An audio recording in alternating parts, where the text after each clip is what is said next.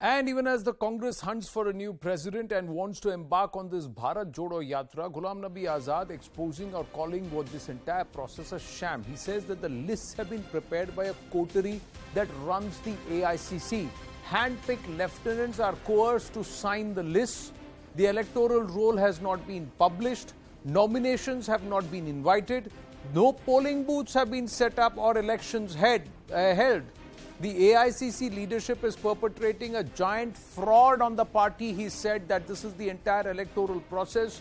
So similar to what was alleged during the time of Rahul Gandhi, that there was a selection and not an election. Ghulam Nabi Azad going out and saying this is once again a sham and it is nothing but a proxy or a puppet of the leadership who's going to be placed there. That's what he has claimed in his letter. We've got Mr. PC Chacko joining us at this point. Mr. Chacko, namaste. How would you want to respond to what Mr. Ghulam Nabi Azad has written in his letter, the 5-page letter addressed to Mrs. Gandhi?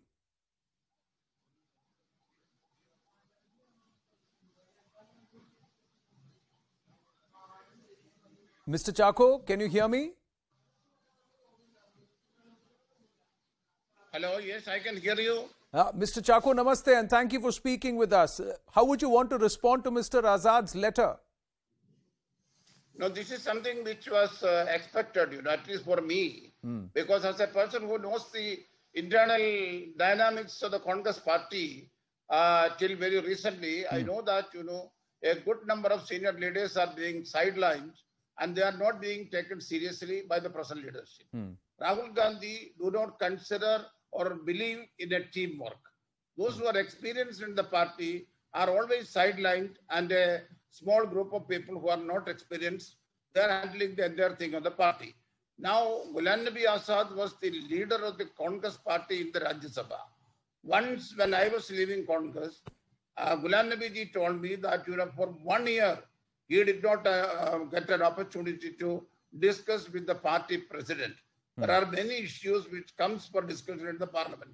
Even on that, the party president was not available. So nobody was serious in the party, in the Congress party. Rahul Gandhi was not consistent.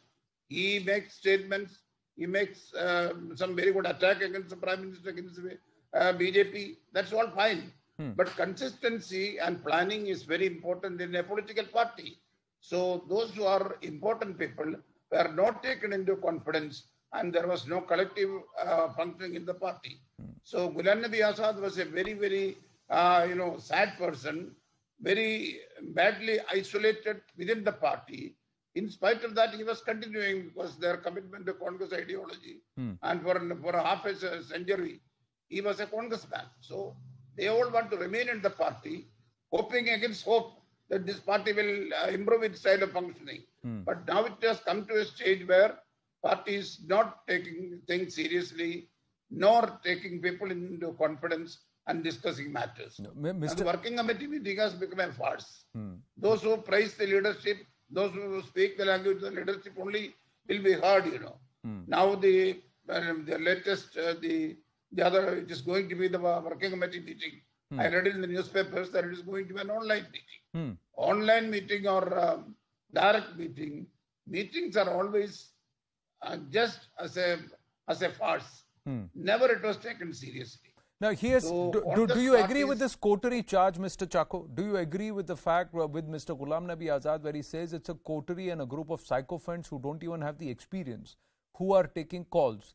And Mrs. Gandhi is nothing but proxy because the calls are being taken by Rahul Gandhi or his PAs and security guards. He's been quite scathing in his letter. Would you agree with this? Yes, that's correct. I fully agree with that because Rahul Gandhi is surrounded by a group of people who are totally inexperienced in politics, who cannot visualize things in a political angle. So Rahul Gandhi never take the senior leaders into confidence nor discuss with them. And he is not comfortable in the company of the senior leaders.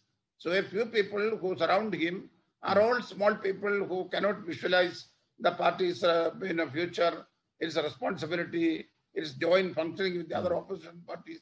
So what is happening is the party's functioning was totally a haphazard manner, an unscientific way the Congress party was working. But even a senior leader like Mr. Jairam Ramesh, who has actually now said that GNA, that is Ghulam Nabi Azad's DNA, has been modified. Pardon me? Mr. Jairam Ramesh has also taken a pot shot at Mr. Ghulam Nabi Azad. He says this is somebody whom the Congress leadership has treated with the greatest respect, has done this. And unfortunately, it is GNA, that is Ghulam Nabi Azad's DNA has been modified. MODI-fied. That's what Mr. Jairam Ramesh has tweeted. Do you believe that Mr. Jairam Ramesh is also part of this coterie? No, Jairam Ramesh is nobody to criticize Ghulam Nabi Azad. See, Ghulam Nabi Azad was a student from the NSUI to Youth Congress to Congress. Last 50 years of Ghulam Nabi Azad's political career in the Congress is known to everybody. Those days, Jairam Ramesh was a bureaucrat. He was nobody. Or late only he joined the Congress party.